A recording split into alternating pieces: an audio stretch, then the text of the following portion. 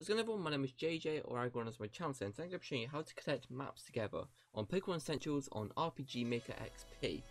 So if you want your maps to connect together like this, where you go from one route to the other just like this, instead of maps connecting through route passes, then this guide will explain that now.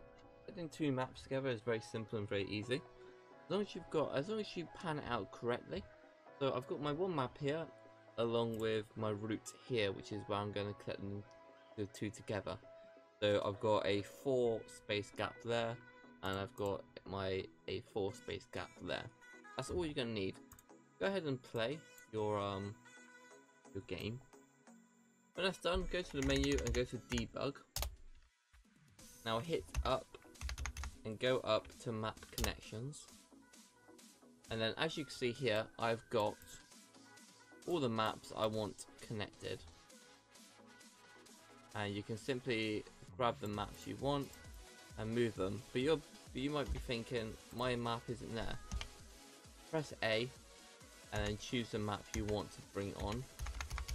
So say for instance I wanted to then connect Route 1. You can very simply grab my Route 1 and place it there. Hit escape and save changes, yep. Exit from the editor, yep. And now we can head down. All of a sudden we're at Route 1. And it's very simple, just like that. When connecting the maps together, as you can see, the editing, it does need to be precise, as you'll end up with a situation like this where the trees aren't looking correct. So I'm back in the debug mode. In the map connections bit, I'm going to press A to choose my map, and I'm going to choose Route 4 when we eventually get there, and hit enter, and I'm going to connect it together. And we're also going to go ahead and grab Route 5.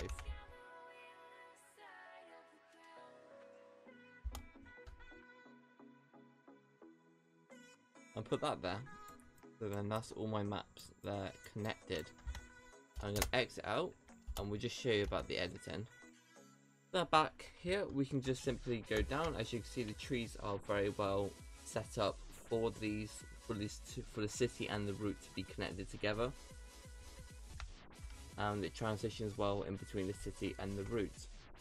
I hope my guide today has been helpful. If it has, be sure to leave a like. If there's any improvements I can make on the game, or even any designs I've got here for particular towns and stuff I made, I'd love to hear them in the comments below. Thanks again for watching, and I'll see you next time for another video. Bye!